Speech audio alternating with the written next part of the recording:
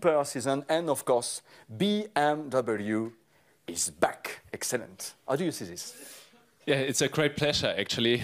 We're all really looking forward at BMW to compete at Le Mans again and in the WEC. I mean, we put all our strengths together the last year, I would say, to build a brand new car, the all-new BMW M8 GTE. It was a great work so far. Still some work in front of us for Spa, but we proved already in Daytona that the car is reliable, and so we just have to work a bit more on the performance, but we still have some days left. Excellent. Applause to Martin Tomczyk too, please. Gentlemen, can you